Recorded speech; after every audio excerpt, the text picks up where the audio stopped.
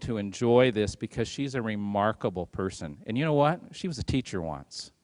And you're going to hear a little bit about that. You're going to hear about her journey, and you're going to hear about her mission. Would you please join me in welcoming Susan Scott?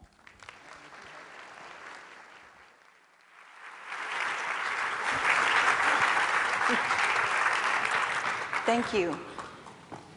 Good morning. I'm so glad to hear that John is going to recover. I really like his work. I mean, you've probably discovered, like I have, that woe is me is not an attractive narrative, nor is it a very effective one.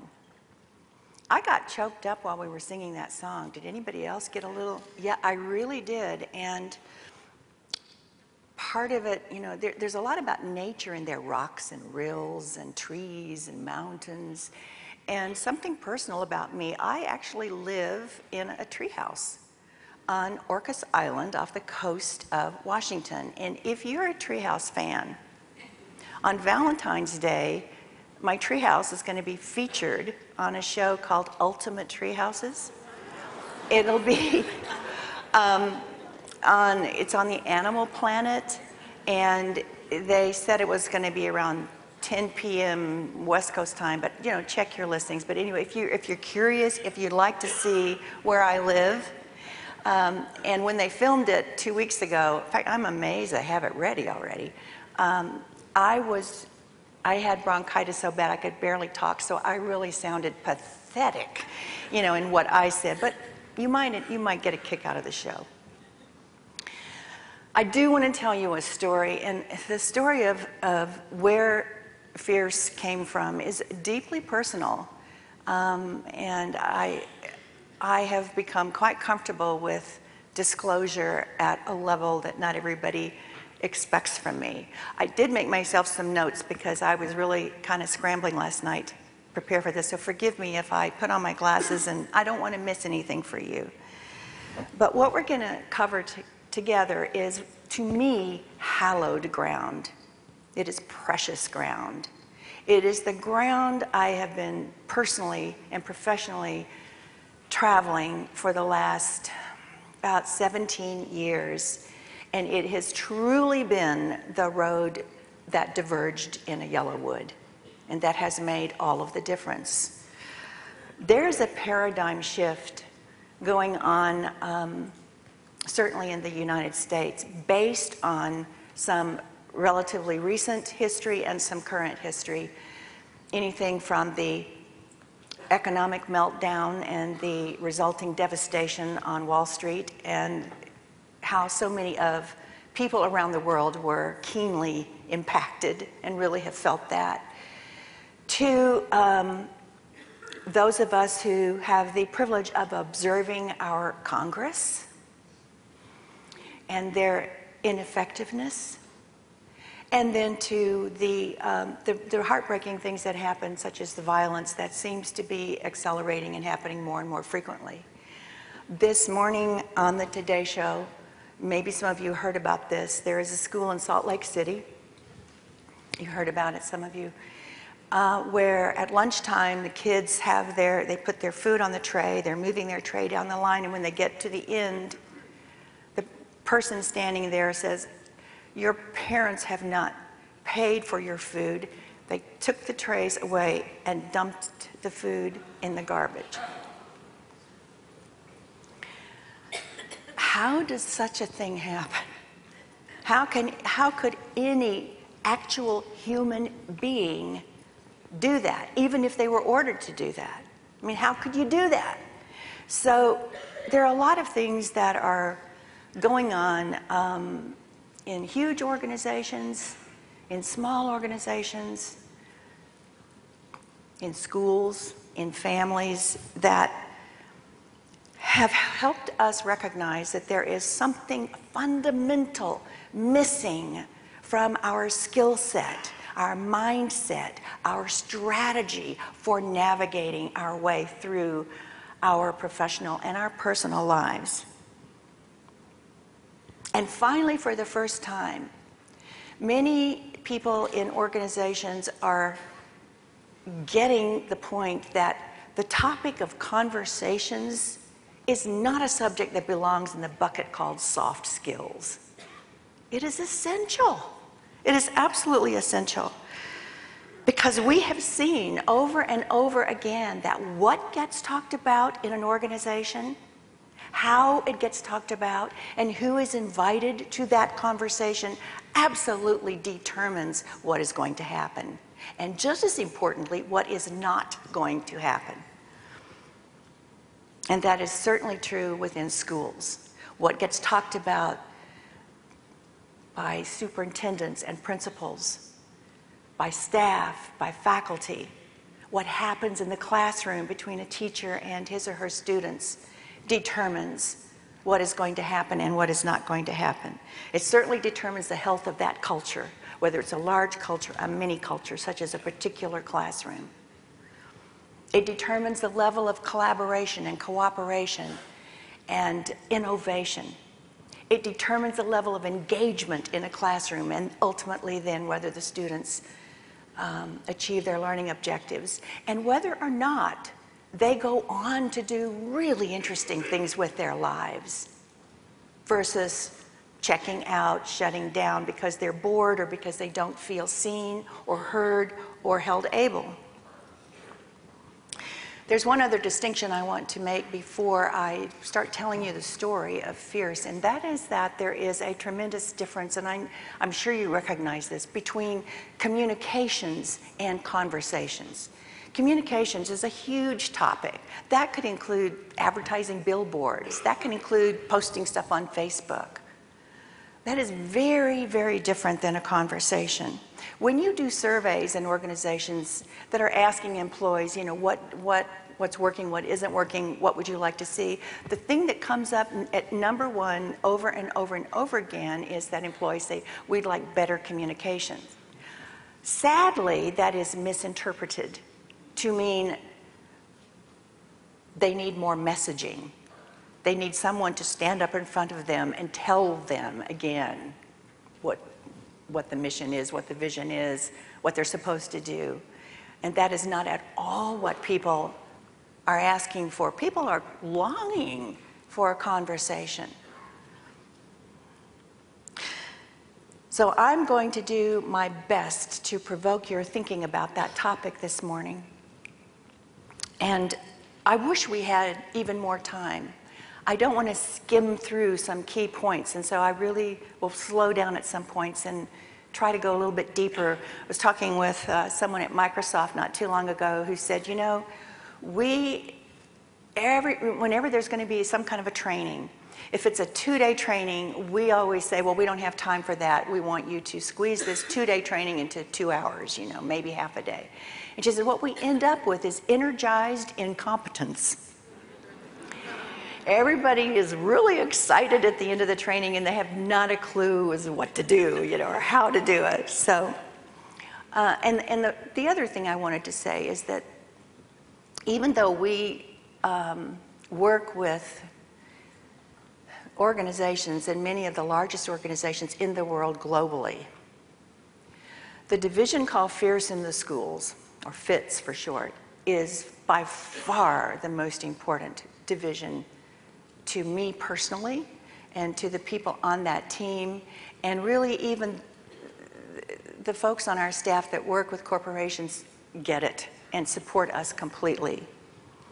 Because this will definitely be the most valuable legacy that we can leave. I think that you and I are doing everything that we can to solve the problems that we see in front of us.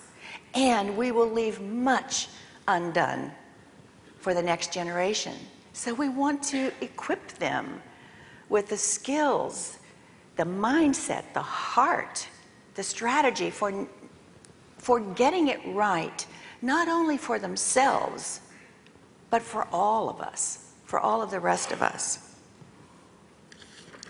In fact, Fierce Conversations, the book is a textbook in quite a few colleges and universities, and it's part of some MBA programs because there is an understanding we don't know how to do this. We don't know how. talking, having our mouths moving, is not a conversation, necessarily. Certainly not a fierce one, anyway. So I am really excited and thrilled and honored to be able to share with you something that has meant all of the world to me and continues to be a daily challenge. It is not easy, the fierce path. It is a way of life and constantly being challenged by it. You know, as educators, you've probably noticed that we tend to teach that which we ourselves most need to learn and understand. So we go deeper, deeper, deeper. I've had my nose rubbed in my fierce material for many, many years, and I'm still learning, still making mistakes from time to time and course correcting to get it back where it needs to be. So I hope that what I'm going to share with you lands in a powerful way. I hope that all of us, myself included, will be different when our time together is over this morning. I remember when she was about 8 years old, my niece, Margot, called me and announced that she had just had an apostrophe. She meant epiphany, but I loved the idea of having an apostrophe. And so I hope that we all enjoy at least one apostrophe, you know, maybe a semicolon, at the very least a comma, today. So this story of fierce, I did start out as a teacher. I started out teaching in the inner city school district of St. Louis, Missouri. And this is interesting because I had gone to college in upstate New York, very preppy girls' college, and my student teaching, my very biggest challenge was that I had an actual genius in my class. This boy who was who was a senior, and he was only 13 years old. So he had no emotional, social ways of navigating, so everybody hated him. But he was actually a dear, darling boy who was off the charts. And if I said, you know, tomorrow we're going to talk about E.E. Cummings, I would go to the library to check out some books on E.E. Cummings, and guess who beat me there? And he would check out everything, and he could have taught the class himself if the other students would have tolerated him. So that was my biggest challenge. Imagine my surprise on my very first day of teaching in this inner city district when very first class, I'm in the classroom and the bell, you know, the first bell rings and kids start coming in, and what a mix. This was junior high school. And you know what a range there is in development at that point. You know, over here there's somebody who looks like she's 11 years old, and back here is Tina Turner, Mother Earth, you know. I mean, who has been around and can tell you a few stories. And it was just stunning. And so when the bell rang for class to start, kids sat down except for this one gal who had been standing in the back of the room with a bunch of her friends surrounding her. And she looked like she could handle a Harley, I swear to God. I mean, she was a big girl, she looked like a strong girl, and clearly she had a gang. And so they didn't sit down. So at some point I said, "Hi, you guys back there, would you take a seat so we can get started?" And she turned to me and suggested that I do something to myself that would have been anatomically challenging.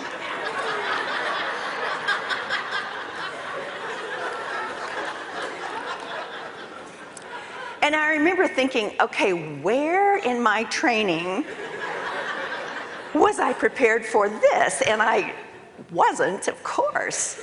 And being a Southerner, I grew up in Tennessee, so I'm a Southerner true and true, and Southerners typically deal with things with humor, tough things with humor.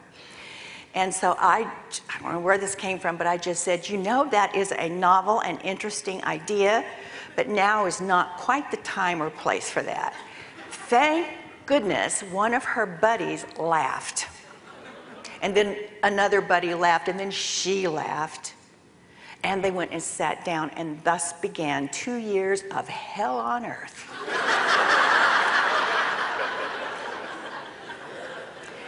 I mean, it was an armed camp. We literally hired police staff to come in and patrol the parking lot so the kids wouldn't slash the tires, patrol the hallways so the kids wouldn't slash themselves or the teachers. Never saw the principal. I could have been teaching those kids to build bombs or make meth. They could have taught me, actually, I think. I just was trying to survive. I think I was a terrible teacher. I mean, really, I don't even remember a lot about it. Some events are so horrible that you just try to erase it from your mind. And I remember how depressed I would be every Sunday afternoon. It's like, oh, what? So I got through those 2 years, but it was just really scary, and you never knew what was going to happen, and there was no one to help you or to advise you or to commiserate with you, really. Oh, and the teacher's lounge, my God, you opened the door, you couldn't even see through it because of the cigarette smoke. This was back in the, what was this? This was in the early 70s when everybody was smoking. I was too, and you know, a lot.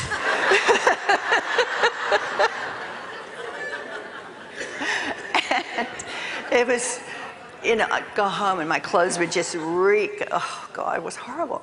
But so then my husband joins the Air Force, and off we go, and I have my 2 daughters, and I have 5 glorious years of being able to be a mom, you know, stay home with my daughters, and we traveled around all over the place. And then when he got out, we both were teaching in where he had been raised, which was in Alma, Missouri, which is in the middle of official nowhere, but it is a farming community. And I had several years there, and that experience I loved, because I had some of the kids I had more than once during the day, because I taught something different every hour of the day. And it was such a tight, small community. Everybody knew everyone. And in addition to, you know, composition and speech and poetry and mass media and theater, whatever else I taught, I don't even remember now. I went to all their ball games, and they would come over to the house on the weekends and sit out on the back steps and tell me about their boyfriends and their girlfriends and, you know, what was going on in their lives. It was a total 24-hour-a-day, 9 months of immersion into their lives, and the principal was fabulous. Curtis Bulick, I loved that man. He was funny, he was encouraging, he'd be around, but not, you know, like he was breathing down your neck. I remember I was teaching in an open classroom. There were 4 other classrooms in this. All we had were these little partitions that came up about this high, and somebody on this side of me, somebody on this side of me, and 2 right over there. So I had to do a whole song and dance show just to keep their attention. I was given the entire football team in my poetry class because they lacked the credit that they needed. These boys looked like sides of beef. A couple of them looked like the whole beef. They were big boys, they were farm boys, and they were not remotely interested in being in a poetry class. And can you imagine these guys in there, sitting there, I mean, not even really fitting the desks. And I thought to myself, I have an obligation to them. They only know this world, you know, it's a relatively small world, and I want to introduce them to some other things. And I remember saying to them, I bet you guys, you know, you're all athletes, and I imagine you think that a male ballet dancer is a real flake, right? Or worse. And I showed them a film of, it wasn't Baryshnikov, and I cannot remember who it was, but it was a very famous male ballet dancer working out. And they started like this, and then pretty soon they're going, holy shit, you know, I mean. And when it was over, I said, can you do this? You know, do you think you could do that? I mean, this man is an athlete. I just want to open your eyes to what's out there.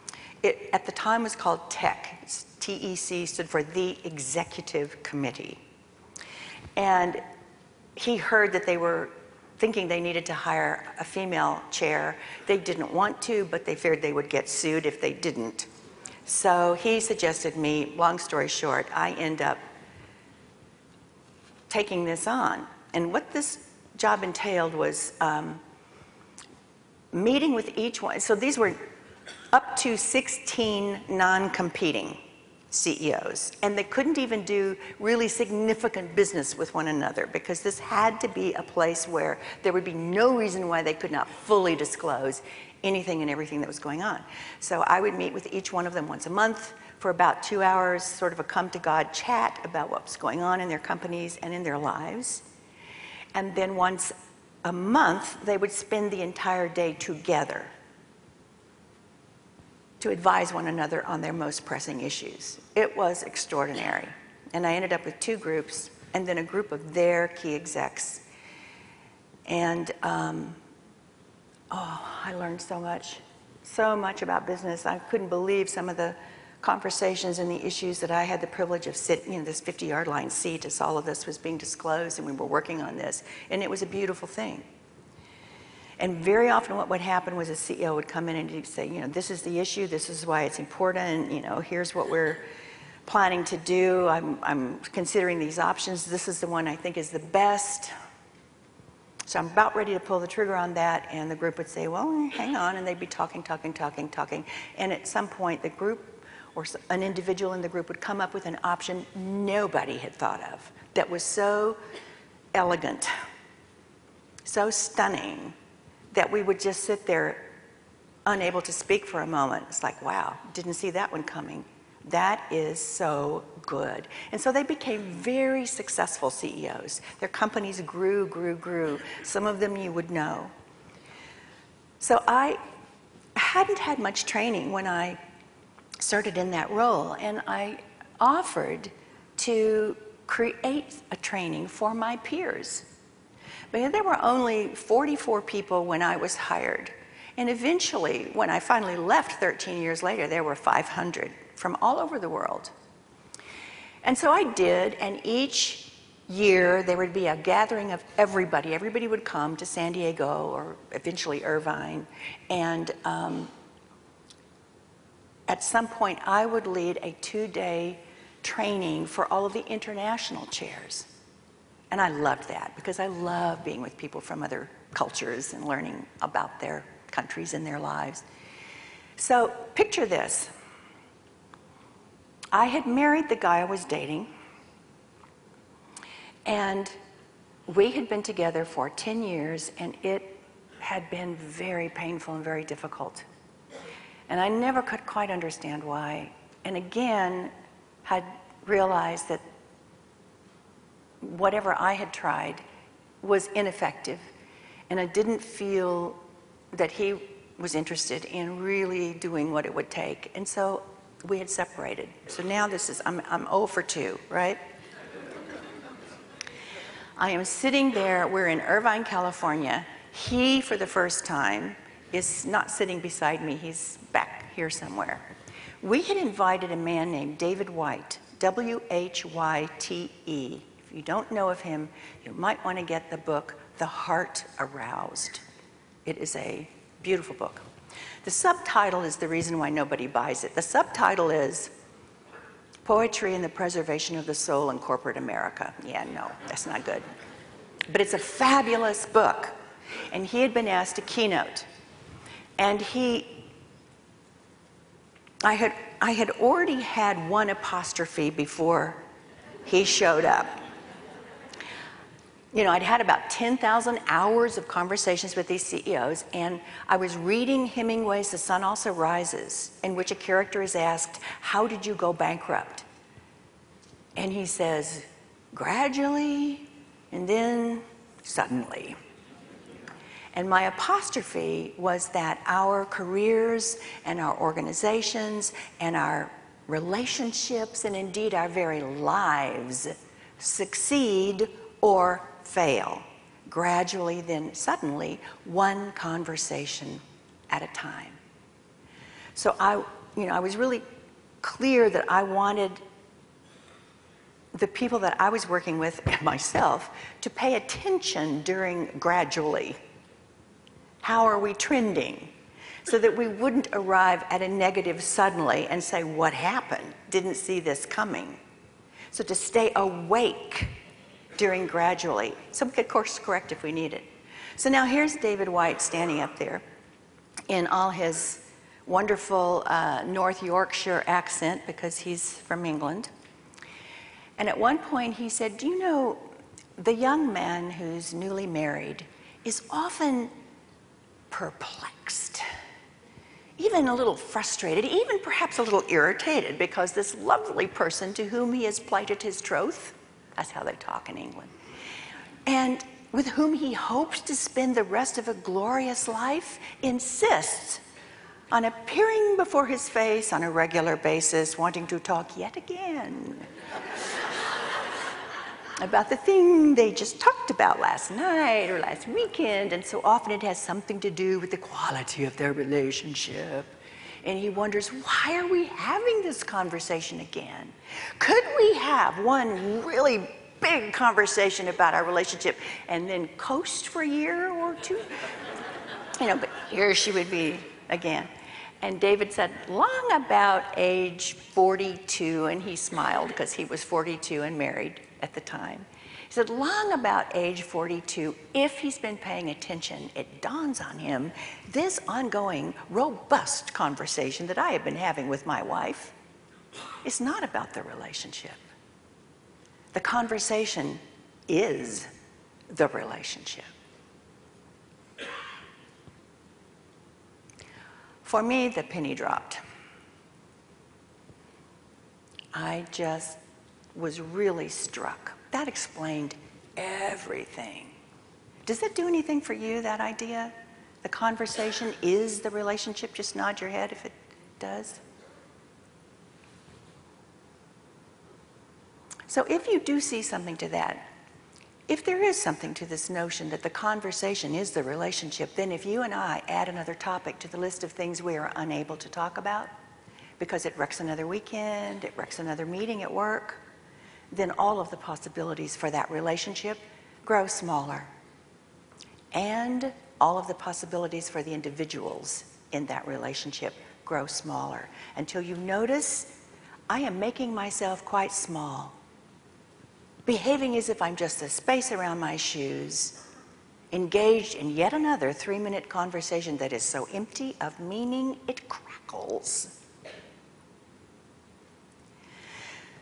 So I sat there and I listened to all of that, and I felt like David was talking directly to me, and I discovered later on that everybody in the room felt the same way. We all wanted to run out into the parking lot and phone home.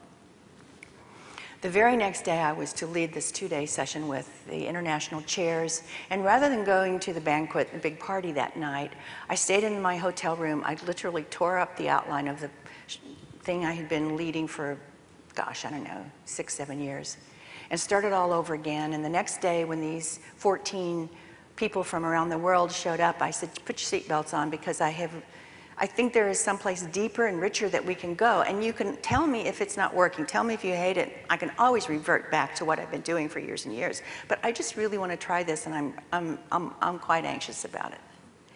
Well, by noon, we were gobsmacked. Several people were in tears.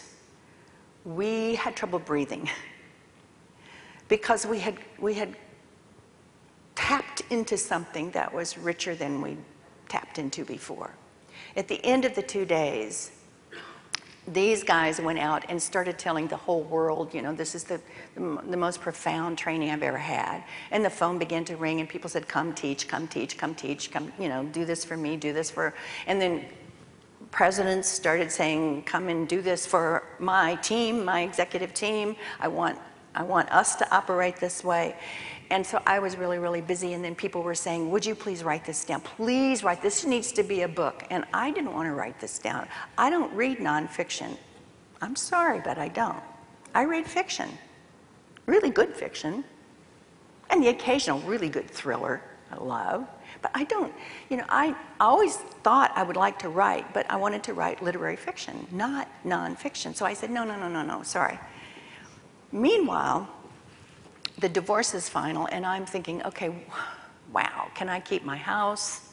You know, how am I going to manage financially? And I had this idea for a .com, and I developed it. I spent about $25,000 I really didn't have to just throw out the window on an incubator team to help me flesh this idea out in the business plan. And then I started pitching it to venture capitalists, all of whom said, no, I don't get it. Then I remembered a guy in San Diego who was richer than God, and I called him and I said, I'm going to fly down and pitch an idea to you. And he said, no, you can tell me over the phone. And I said, no, come down. And I did, and I pitched the idea to him, and he said, don't get it. And I said, well, let me leave it with you, because if you don't get it, it's not that it isn't a good idea, it's that I couldn't pitch my way out of a paper bag. This is a new world to me. I don't really like this process. I don't enjoy working with VCs. I don't enjoy trying to sell this idea. I still think it's a great idea, so you can keep it. Throw it away if you want. And I left and I went back home, and this was December, when I always have one of my fierce conversations with myself. You know, is there something that when I get to the end of my life looking back, I will regret not having given my best to it? And the answer came in, was so clear. It was almost like an actual voice in the room. It said, you need to write the book. And I remember thinking, oh, this will never get published. Nobody will ever read it. I'll send it out. I'll be able to paper the bathroom with rejection slips. And I'm going to do it. And when I said, yes, I'm going to write this book, I was just washed with this feeling of, yes, this is what I need to do. Even if I go broke, even if I can't keep the house, can't pay the bills, you know, I need to write this book. After I made that decision, about half an hour after I made that decision, let it wash over me, and it felt so good, phone rang. Guess who it was? The guy in San Diego who said, I got it. I'm going to give you $10 million to start, and I'm going to raise the rest of the money you're going to need down the road, as long as you agree to run the company. And I said, can I call you back? Hung up and thought, okay, God, you are messing with me. You are messing with me. This is a serious test, because I had all these money concerns, and I just knew it wasn't the right thing to do. So I called him back and I said, you're going to think I'm nuts, but I just changed my mind. I'm not going to do it. If you want the plan, you can buy it for 25 grand. I'll give it to you. I'll break even then on it. He bought it. I was so glad. And right after that was the dot-com crash. Big dot-com crash. That thing would have tanked. It would never have been successful, and I would have squandered other people's money, which would not have been okay with me. But I also had recognized that, like Annie Dillard says, how we spend our days is how we spend our lives. And I really didn't want to spend my life running a dot-com. That's not why I was here. So I wrote the book. And I got a book on how to write the perfect book proposal, and I wrote the perfect book proposal. And I sent it out. To make a long story short, there was a bidding war in New York, and I was offered $1 million for the book by Viking. That does not happen. It was timing and luck, and a really good book proposal. And then I'm thinking, okay, you know, my agent's going to take 15%, Uncle Sam's going to take a big hunk, but still, I'm going to have a nice, serious amount of money for the first time in my life. I have a little runway here. What do I want to do with this? And that was where even my ex-husband was saying, don't start a company. Are you crazy? Just keep writing books. My gosh, you know, you don't have to supervise anybody. You don't have to have payroll. You don't have to have all those issues. Don't start a company. But I realized I needed to start a company because of the response whenever I would go and lead a training or give a talk about the fierce principles and practices. The people's response was so wholehearted. It was like we were all starving for the same thing. It wasn't just me. So I knew I had to start a company, and I did. And so here we are. Here we are today, 12 years later, and we are a small group relatively. We have, I think, 27 or 28 employees in our Seattle offices. We have some partners around the world. And I get emails all the time from people saying not only I mean, it might be from Russia, it might be from Indonesia, it could be from France, it could be from the US, saying not only am I having better conversations at work, but I'm having better conversations at home. So I want to shift to some things that happened after starting the company. I used well, I bought myself a new car. I did do that. I bought myself a new car. Everything else went to starting the company and hiring people. And I want to share with you some of the key things that I think have really been powerful for us under the banner of building capacity. I knew what I wasn't good at. I knew I wasn't good at bookkeeping, accounting, numbers. I knew I wasn't good at administrative stuff and details. Very easy for me to hand those things off to somebody who was good at it and hold them able to handle it.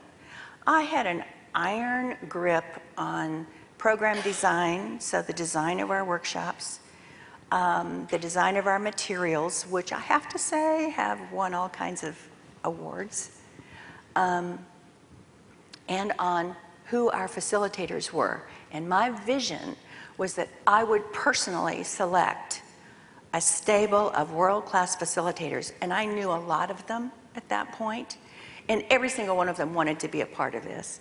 And I would train them and vet them and make sure they were really on their best game, and then we would send them out to our clients, and they would lead the programs. So one of our employees named Cam came to me one day and he said, you know, I was just talking with this company and they were asking about train the trainers. You know, they want us to train their trainers so that they can lead this. And I said, oh, yeah, right, over my dead body, because no program is any better than who leads it in front of the room. So that's not going to happen. And Cam says, right. So he goes away. And then he comes back a couple of days later and he says, let me run this by you again. This is not the only company that is saying, we want you to train our trainers.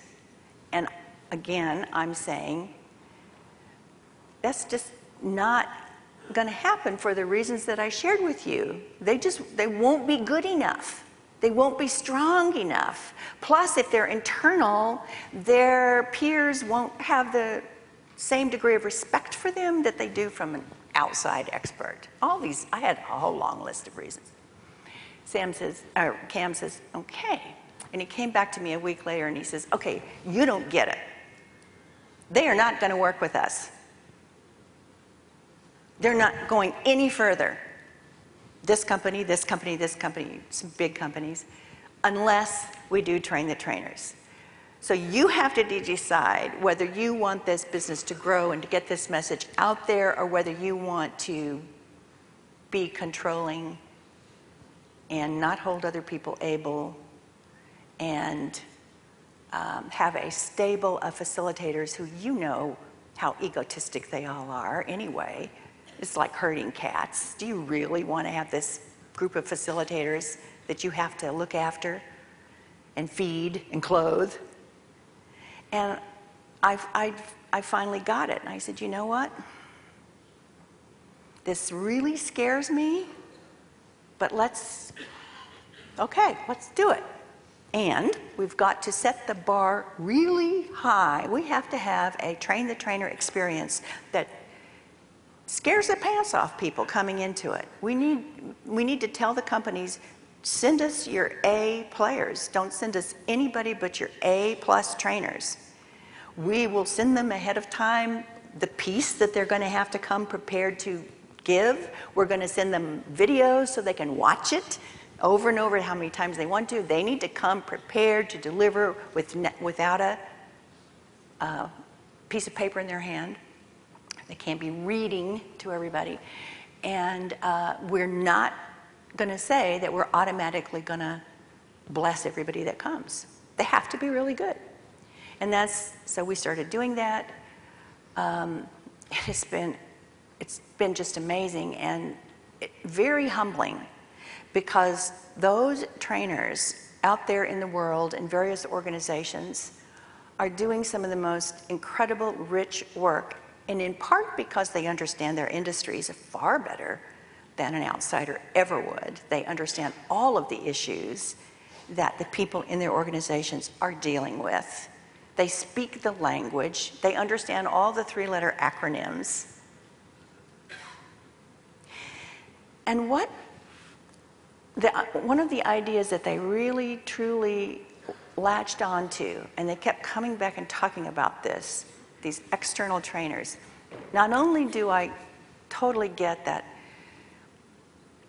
we are succeeding or failing gradually, then suddenly, one conversation at a time. Not only do I get that the conversation is the relationship, so that every conversation that any of us has is either enriching, flatlining, or harming a relationship, but I also get that our most valuable currency as an individual, as a team within an organization, as a company, is not IQ, it's not money, it's not the ability to build a cool PowerPoint deck, the ability to speak many languages, the MBA degree that I have. Our most valuable currency is relationship. It is emotional capital, which we are either gaining and acquiring or squandering one conversation at a time. In fact, I want to share with you this thought, and this is in the second book, Fierce Leadership. I really focus on this. I feel that the next frontier for exponential growth for an individual, an organization, whether it's a company or a school district, and the only sustainable competitive edge lies in the area of human connectivity. And we don't know how to do that. Human connectivity. How do we connect with people?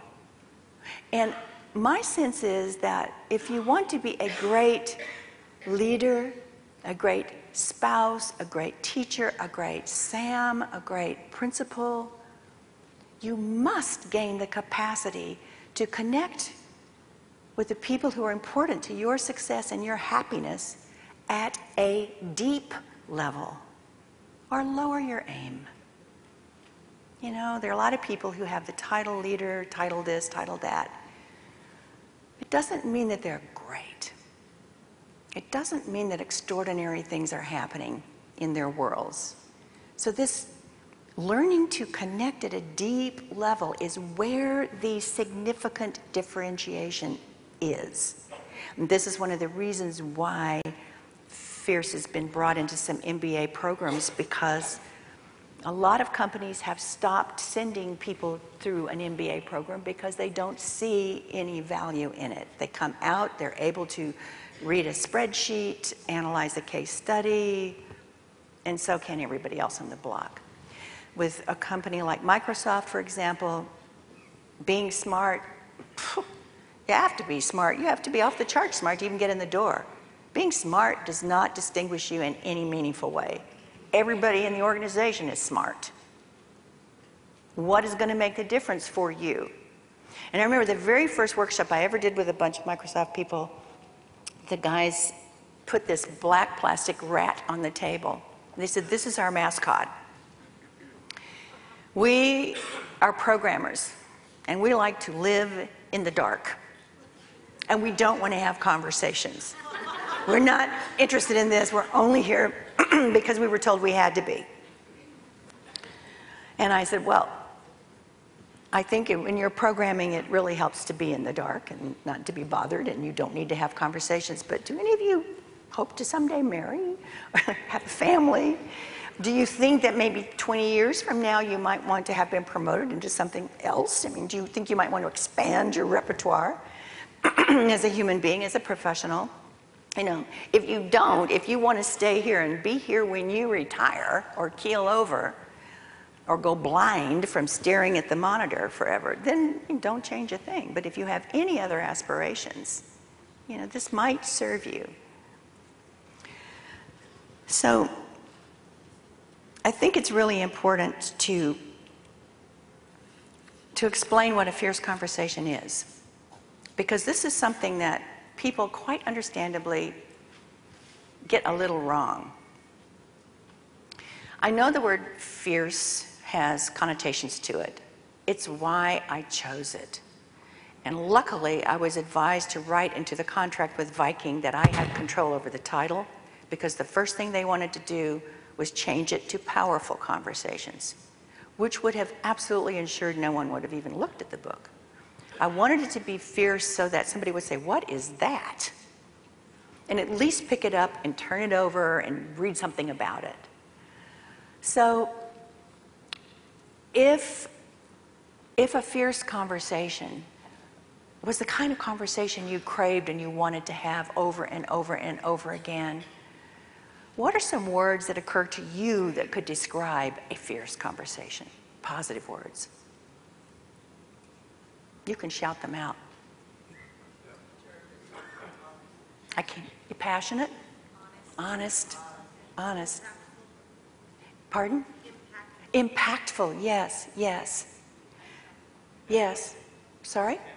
Enlightening. Yeah. I mean, they're the, you know, honestly, my picture of a fierce conversation is almost like building a campfire.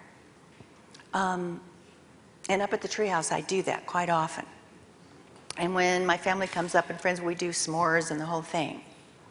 But when you build a campfire, when you begin to engage someone or a whole room full of people in a fierce conversation, pretty soon, people are attracted by the warmth, attracted to this wood smoke. They bring their own logs, add to the fire. The fire becomes bigger, more beautiful, attracts more people, and pretty soon we're sitting around the campfire telling our stories. The simplest definition of a fierce conversation is one in which we come out from behind ourselves into the conversation and make it real. Now, you may be thinking, what's the big deal with that? I'm pretty real. Well, perhaps you are. Many people are not. Many people are very afraid of real. In fact, I just had a conversation with someone here yesterday about this. I've got this political situation going on. If I said what I'm really thinking, you know, if I said what I really want to see, even though I am in a position of relative power, I think it won't go well, you know, so I've been holding back. We're very afraid of real. And yet, I think it's the unreal conversations that ought to scare us to death. They're incredibly expensive. Literally, emotionally, professionally, results-wise, they're very, very expensive. We want to have conversations with the people who are central to our success and our happiness that are real. We want cultures of honesty and candor and collaboration and mutual respect. We don't want cultures filled with triangulation, where person A bonds with person B over their mutual loathing of person C, who doesn't have a clue, or maybe senses. That, by the way, if you know, that's a human thing that we want to do sometimes, is go to somebody and talk about somebody else. That's toxic. It's toxic. So, you know, if you're doing that, stop. Stop. We want to tell the truth. We want to hear the truth. And where we go wrong is we think that we as individuals own the truth about a topic. Maybe because it's the way we were brought up. You know, it's what we've always been told. I remember an old story about a newlywed who is cooking for her husband, and she has a big pot roast, and she cuts off the ends of it and then puts it in the pan. And he says, "Why are you doing that?" And she said, "Well, my mom always did that." "Well, why does your mom do that?" And she calls her mom, "Mom, how come?" "Because I didn't have an oven big enough to handle the whole thing." It was like, oh, really? So we've been taught all this stuff. I recently gave some people a whole bunch of dots, little 12 little squares with dots in them, and said, "Why don't you connect the dots and see if any of them look like anything, and name them." And they did. They had fun with it. Well, this looks like a penguin, and this looks like an airplane, and this like, and then I showed them. This was these were the astrological signs. I don't know how somebody got some of the signs they got from those stars. It doesn't look like that to me, you know, but somebody named them, and that's what we've accepted. That's what they are. People have been telling us stuff for years that we have accepted. People tell us that feedback has to be anonymous, or people won't tell the truth. That is one of the worst best practices out there for so many reasons I can't even tell you. So we have all these things that we've just really accepted. So one of the things about Fierce is there are 4 objectives. The first is to interrogate reality. This is not easy, and yet it's important because no plan survives its collision with reality. Whether it's a plan for a school or a district or a family or an organization or a nation, no plan survives its collision with reality. And reality has this habit of changing, which seriously complicates our fantasies about how things are supposed to go. So we need to interrogate reality, and each one of us has our own perspective. In fact, the visual that we use is of a beach ball. Each one of us is standing on a different colored stripe on the beach ball around this topic. And so if you say, what color is this topic? Well, I might be living on the orange stripe, but you might be living on the blue stripe. Who's right? What color it is? It's all of these colors. It's a little bit of everything. So it's so powerful to say, look, this is what it looks like from where I sit. This is what I believe. This is what I feel we should do for these reasons. Now, push back. Tell me what you're seeing that you feel I am missing. You know who's good at this? Robert Redford. When he has a meeting, he will often say at the very beginning of it, I'm going to tell you what I think, and I'm going to invite you then to influence me. I sincerely hope to be different when this meeting is over. And he means it. It's one of the reasons why he's as popular as he is at Sundance and around the world. It's very unusual to be with someone who will say, yes, I'll tell you what it looks like from where I sit, and I want to know how you see it. I really want to know. Take your best shot at changing my mind. You might or you might not, but my goal is not to be right. My goal is to get it right.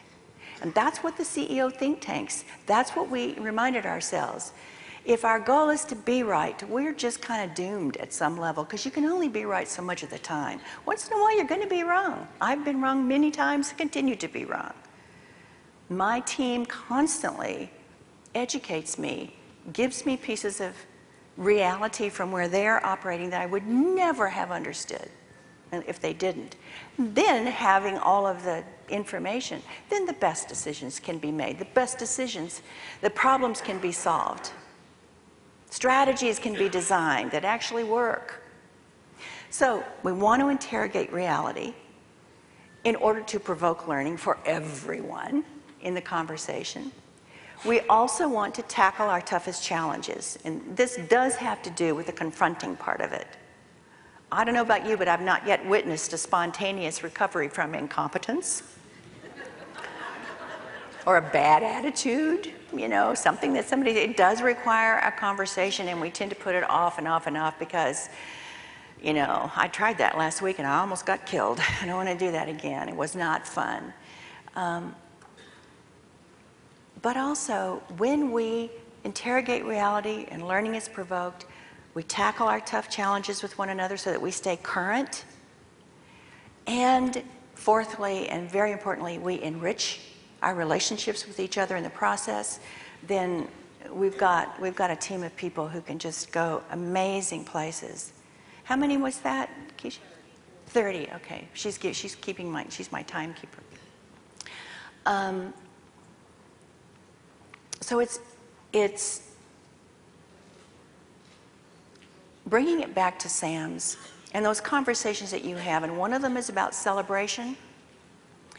Those of you that have been working on that piece, I am so pleased that you are, because sometimes the fiercest thing I could say to another human being is, you just rocked that meeting. You just rocked that classroom.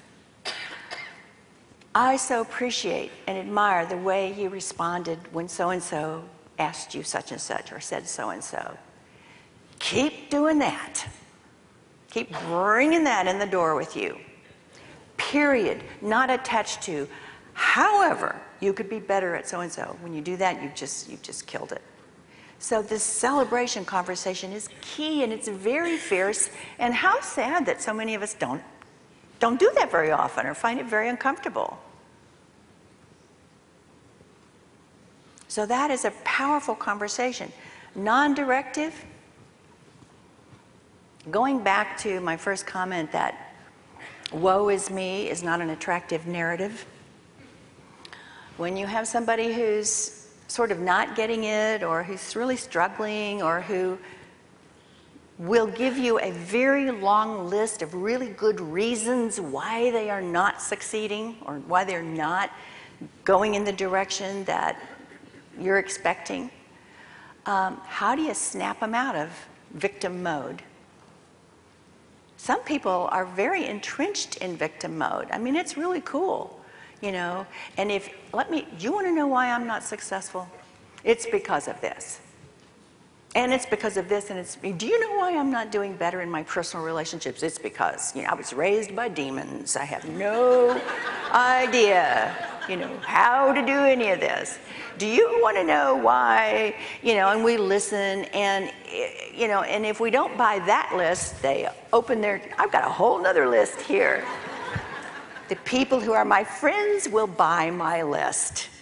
The people who don't buy my list are insensitive jerks. And yet, when we're around people who do buy our list, part of us loses respect for them. It's an interesting dynamic. Oh, okay, you're buying my sad story. And at some point, usually even we realize that this sad story is not changing anything at all. So we have a conversation that, you know, in Delhi's course that is so powerful. It's the exact conversation that I used to have with the CEOs. And it is questions only until you get to the very, very end, and then you might be able to add one suggestion. But it's not your normal sort of coaching or supporting conversation, but it will get people out of victim. There is nowhere to go. In fact, one of the things that happens, I'll share with you if you haven't taken that course, if you ever say to somebody, what do you think you should do about this? Or what are your thoughts about this? And they say, I don't know. I don't know. Then what you want to say is, well, what would it be if you did know? They won't thank you for that. You have to be careful how you say that. You know, you could come across as a real, You don't, so tone of voice is very, very important. But there's a lot of people who've been getting away for decades with I don't know. There have been times when I've asked this of someone and they said, well, if I did know, I would do this and this and this and this, and there it is. So we do know at some level. Or if we don't know, then we need to be with someone who holds us able to dig deeper and figure it out. You know? In a meeting, if you're going around and saying, okay, you know, given everything that we've just talked about together, you know, what do you think we should do? And you notice somebody isn't saying anything, and they say, well, I don't know, you can say that. And if somebody says, I don't have anything to add because Sally pretty much said what I would say, then you say, well, what would you add if you did have something to add? We teach people how to treat us. We teach people what is okay and what is not. And I know you know people who come to meetings, meeting after meeting, and sit there like bumps on a log and never say a thing. And in some way, some invisible way, are sort of sucking the joy and the life out of the room. And then they go out, and now they have something to say.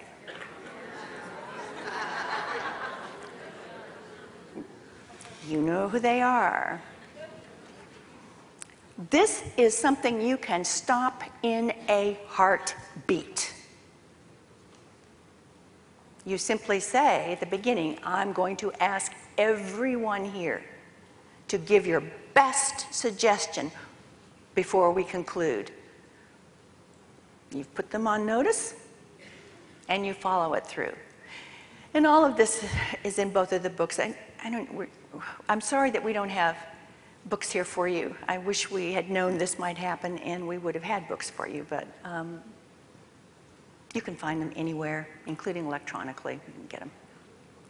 So it explains exactly how this meeting goes. And it's so powerful. And here's another thing about this meeting and this conversation. This could be one-to-one, and this could be with a whole group of people. You, the leader, do not take one single note. In fact, you ask that everyone put their pens down and simply listen to one another.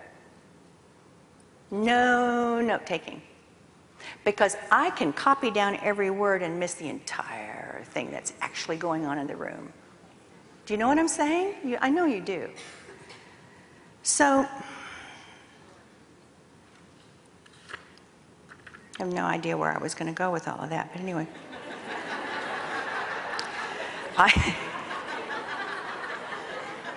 Oh yeah, okay.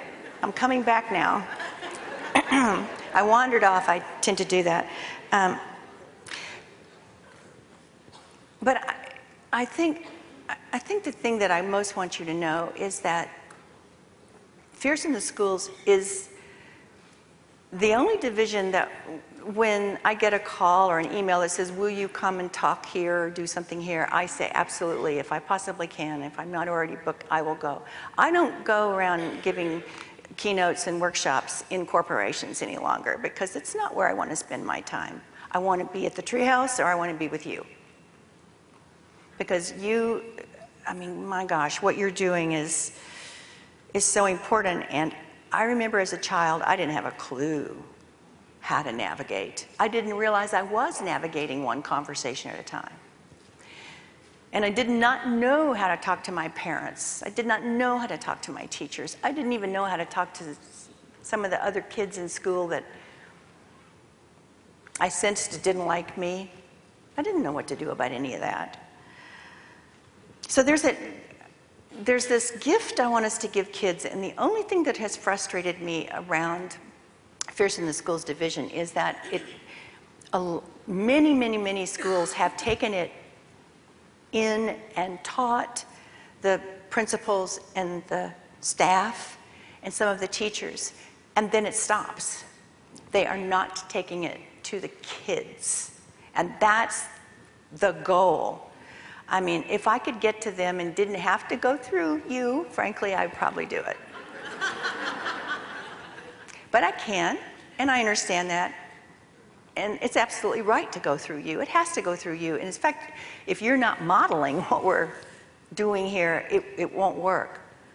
But there are schools that have really taken this to heart. Where I was going to be this morning, right now at this exact time, was at the San Diego courthouse. And I was going to be meeting with the district attorney and the junior district attorney and a teacher named Tressie Armstrong, Kelly Elementary School in Carlsbad, where there was a shooting. And 2 little girls were injured but not killed. Tressie had, long before the shooting took place, had decided that she wanted her school to be a Fierce school, that she wanted all of the principles and practices of Fierce to be the way they operated as a school, and she wanted to take it to the kids in the classrooms. And there are various ways to do this, so that at least once a week, kids get some exposure to these ideas, some activity that helps them begin to learn, and things go home to parents so that the parents are a part of this too.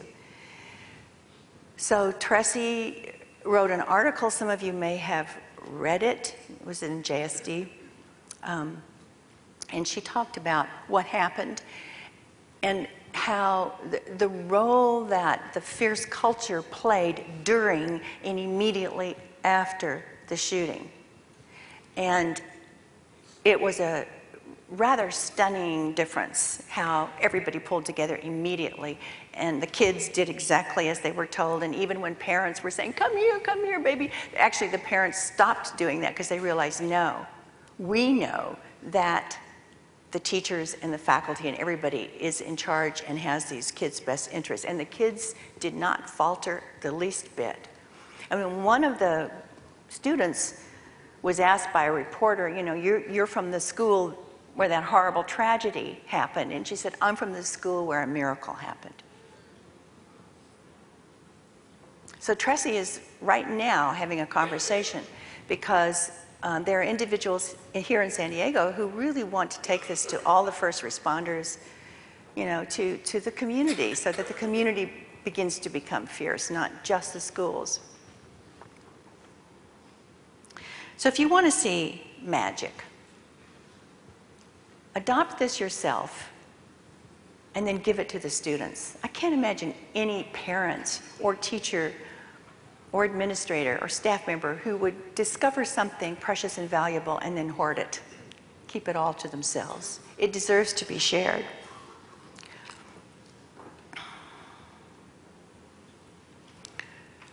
This morning, this news that we heard that I shared with you about the Salt Lake City school, that would not have happened in a fierce culture. That just could not have happened because of the relationships, the quality of the relationships that exist in a fierce culture. So I'm going to actually close a little early because I only want to say one more thing to you. I want to say that this is not, you know, if you think you want these fierce conversations, if you want to have real conversations, if you want to be in meetings and conversations that interrogate reality and provoke learning and tackle tough challenges and enrich relationships, do not for a minute think that it is up to somebody else to make that happen where you live. I hear so often, I think all of trainers do, well, I'd love to have conversations like that, but my boss or my culture wouldn't really support it. That's a victim statement. That's pure victim.